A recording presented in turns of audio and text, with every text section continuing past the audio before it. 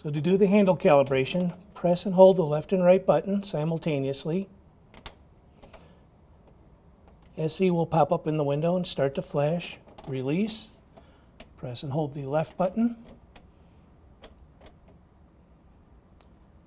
SE stops flashing. Go to the center button, press and hold. H comes up, release, and then press your left button, press and hold. H stops flashing, and you have HC. The handle turned red and then green. Slowly rotate the handle down to the 3 positions. Green will flash. Rotate it back to the off position. Blue and off. Go to your left button and confirm. Go ahead and test it.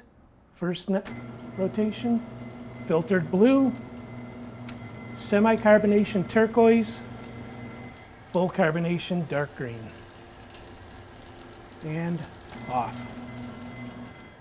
And it is calibrated.